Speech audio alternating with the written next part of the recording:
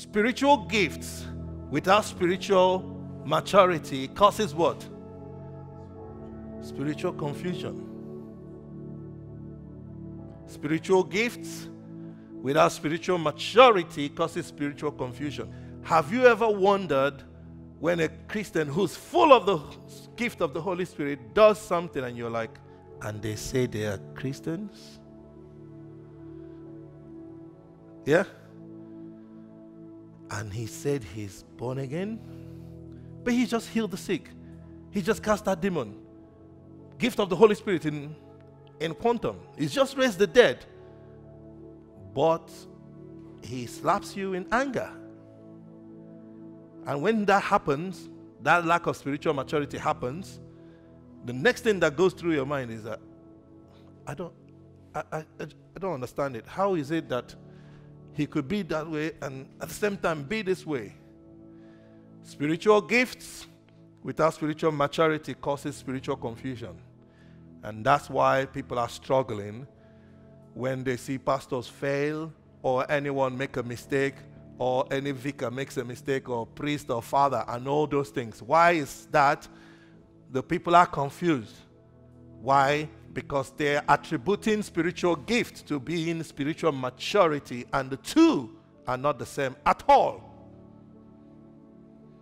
You may have people who are completely spiritually matured, but not even functioning so much in the spiritual gifts.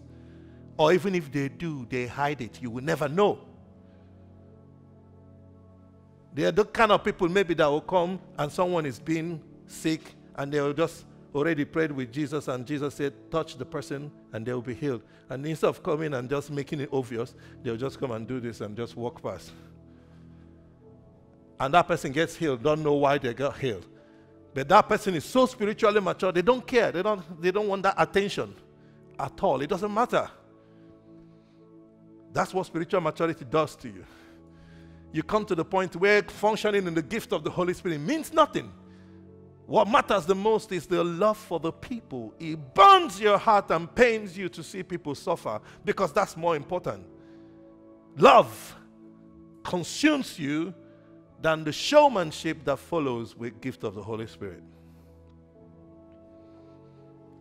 That brings to question sometimes why we should be too moved when there's a lot of showmanship with the gift of the Holy Spirit. We should learn that those two things are not the same.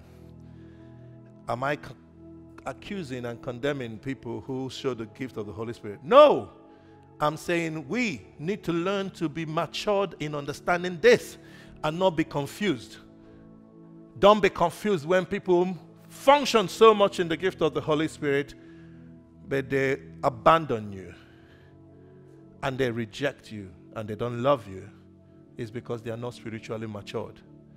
And I don't care how big their name is. We all need to be spiritually matured. Amen. Turn to someone and say, desire spiritual maturity above spiritual gifts. Say that to someone, please.